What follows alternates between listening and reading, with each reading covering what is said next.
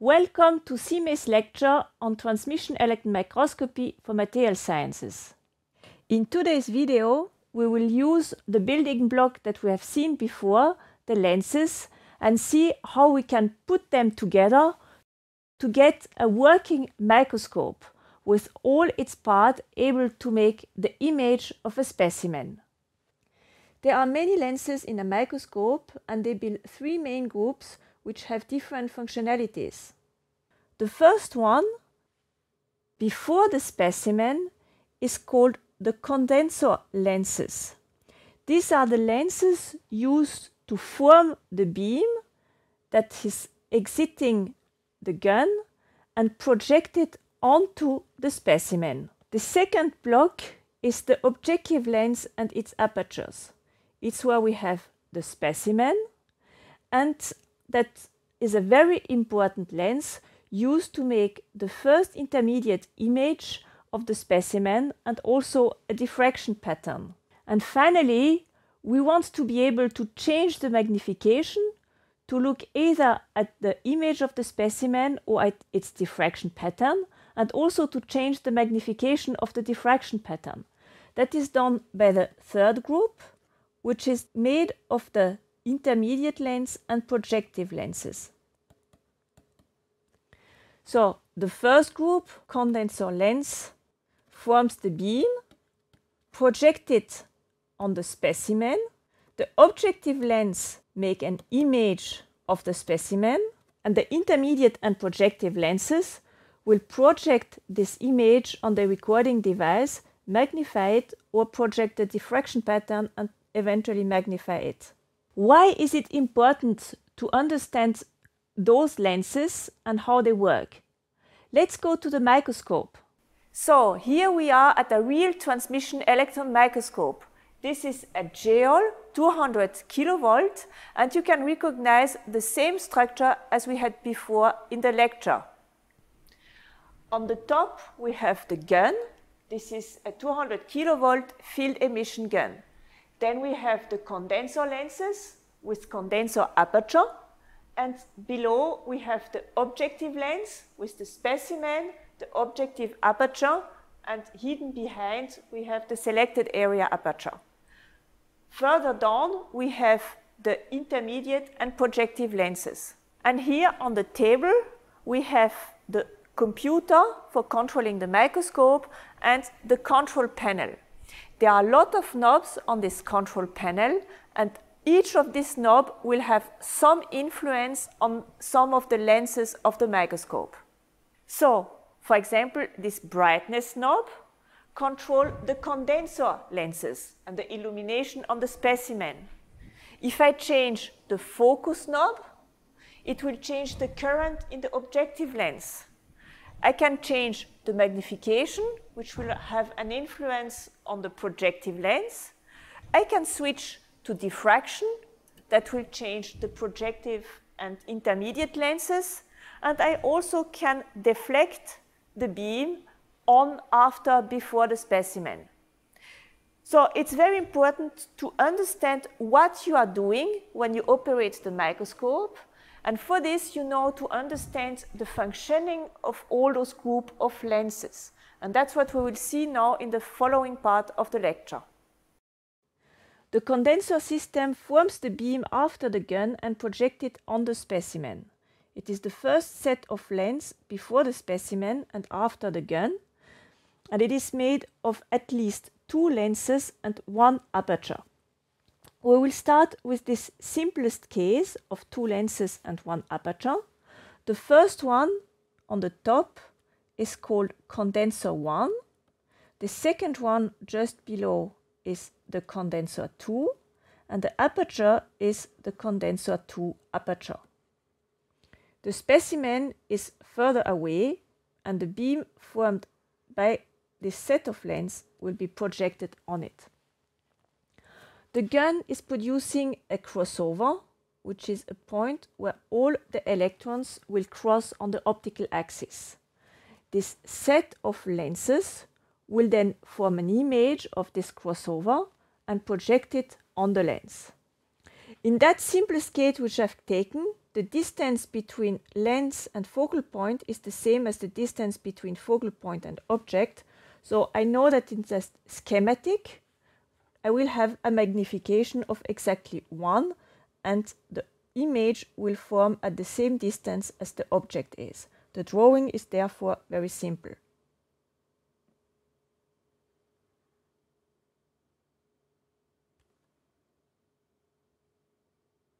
Depending on the strength of the C2 lens, I can form my last crossover exactly on the specimen, before the specimen, or after the specimen. I will take the case where I formed it exactly onto the specimen. You see that the condenser 2 aperture actually limits the extension of the beam. I can redo the drawing in the reverse direction, and I will know exactly what is the maximal opening of my beam.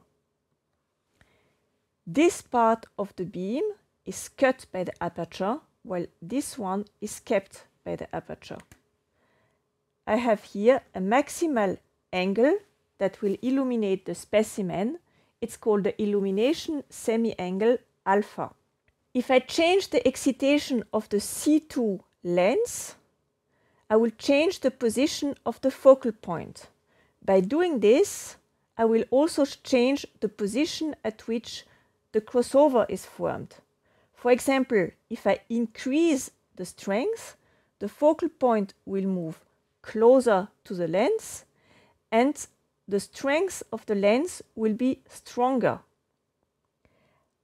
I will have the same ray path after C1, but after C2, as I will have a stronger lens, my crossover will form earlier. My lens will be in over focus, my crossover before the specimen. The reverse is if I decrease the strength of C2, I will form my crossover after the specimen. If I want to know what would be the effect of changing the strength of C1, I have to redo my drawing, and this time I will increase the strength of C1, which means I will have my focal point closer to the lens and the symmetric focal point also closer to the lens. In that case, the image of my crossover will not be at the symmetrical position as before. I have to do a complete drawing to know where to find it. With this drawing, I know the position of the image of my gun crossover, and then I can draw the ray path. I have to take rays with a slightly lower opening. I need to know the image of this crossover done by C2. I will adjust my C2 lens in such a way that the image is forming on the specimen and to have a convergent beam on the specimen. Adjusting the C2 lens means that I am allowed to change the position of the focal point. Now my constraint is that my object for C2 is there and my image for C2 is at that position.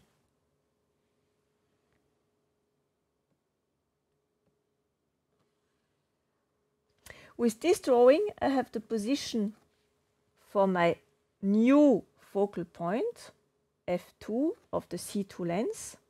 I also notice something. Before I had a magnification of 1. Now I have a magnification between this as an object and that point as an image, which is smaller. I can finalize the drawing by knowing that the rays will converge to the specimen and then eventually take into account the C2 aperture. Finally, by changing the strength of C1, I end up with a beam on the specimen with the same alpha as before when I'm converged on the specimen, but with a demagnified image of my source. I am working with a smaller spot of electrons on the specimen. And that's finally why we say that C1 controls the spot size and C2 with its aperture will control the opening of the beam and the width of the illumination on the specimen. So, that was for 2 condenser lens system. With the help of the appendix video, you will figure out by yourself how it works for a 3 condenser lens system. And now let's go to the microscope. Okay, here we are again at the microscope, and I will show you the effects of the condenser lens system. This time we see the image of the beam of electrons that would illuminate the place where we have the specimen. If I turn the knob called brightness, I can illuminate a larger or smaller place on my specimen. And this is done by changing the current in the second condenser lens, which is called here CL3. I can also change the spot size. Now we have spot 1, to increase it, for example, to spots 3, 4, 5, etc. This changes massively the current in the first condenser lens. And with this, I'm able to have a smaller illumination on my specimen. But now let's move on to the next building block of the microscope. The objective lens makes the first intermediate image and diffraction pattern after the specimen. It's a very important one. It has 3 main components: the lens itself and 2 apertures. At that height we have the specimen. We can generally make a simple sketch where we have the optical axis, the specimen and the objective lens. We suppose that we know where we have the focal point, F and F prime, of the objective lens. First of all, we need to figure out where the image of the specimen is forming. With this, I see that I have an image formed below the lens with a small magnification. For simplicity, I will imagine that my illumination system, the condenser lenses, produces a parallel illumination on the specimen.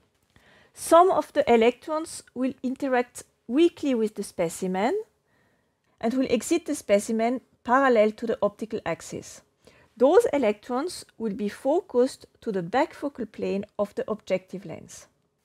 With this drawing, I know exactly that this point of the specimen corresponds to this point of the image. If I imagine that I have a series of electrons that are diffracted in the specimen, they will exit the specimen with the beam making an angle to the optical axis, but all the part of the specimen will diffract the same way, which means that all these rays will be parallel to each other. Still, rays exiting the specimen from that point will correspond to the same image point on the specimen. They will be focused by the objective lens to this point. The same holds for the next one, and I can continue my drawing.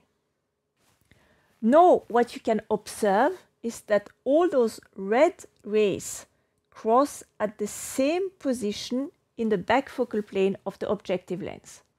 That's something that you might have seen in your optics lecture. Rays that enter the lens parallel to each other but at an angle to the optical axis will be focused to a point in the back focal plane of the objective lens. Now we can connect the different parts of this drawing with the microscope. At that position, we have the specimen holder with the specimen. We have a first aperture. This one is the objective aperture, and it is exactly situated in the back focal plane of the objective lens. We have a second aperture further down. This one is situated at the head of the first intermediate image of the specimen. This aperture is called the selected area aperture. Actually, if you want to go a little bit further, you might have seen in your optics lecture that in the backfocal plane of the objective lens, you have a Fourier transformation of your object. But Fourier transform of a specimen, if it's a crystalline specimen, you enter the reciprocal space, which means that in the backfocal plane of the objective lens, you have an information on the reciprocal lattice of your specimen. And that's exactly your diffraction pattern. We will come closer to this in the lecture about diffraction contrast and diffraction in the TEM. But now let's look more in detail at that real transmission microscope. If you look carefully, you will recognize that the objective aperture, which is in the backfocal plane of the objective lens, is very close to the specimen, and that in contrast, the selected area aperture is very far away. A second strange thing is that the objective lens seems to be below its backfocal plane. This is absolutely impossible. In reality, you have soft magnetic material which guides the magnetic field produced by the coil of the objective lens to be very close to the specimen. All these distances are in the order of magnitude of a few millimeters. The focal length of the objective lens is generally around 2 millimeters. The specimen is very close to the front focal plane of the objective lens. What would happen if you would try to draw this exactly? Instead of having the focal point between lens and specimen, we should put it close to the specimen. In that case, when I try to draw the image of my specimen, I will take a point close to the optical axis, passing through the focal point and then exiting parallel to the optical axis. Oops! I have a problem. I can't do my drawing. The image is forming very far away. A second thing that you notice is that if this is my object, the image would have this side, even if it's much further down. That's exactly what happens in the microscope. The magnification by the objective lens is around 50 times. The specimen is very close to the focal point, and the image is forming far away from the lenses. Since such a real scale drawing is not practicable, we will always use a sketch with small magnification. We are now remaining with the last building block. To visualize the image or diffraction pattern formed by the objective lens, we use the intermediate and projective lenses. This is the group that is situated after the objective lens. Generally, you have at least one intermediate lens and two projective lenses. Do we really need to draw them to understand how they are working? Actually, we never do it. We stick to the drawing of the objective lens, the one that we have here, which have put a little bit further up. So let's connect all the things together.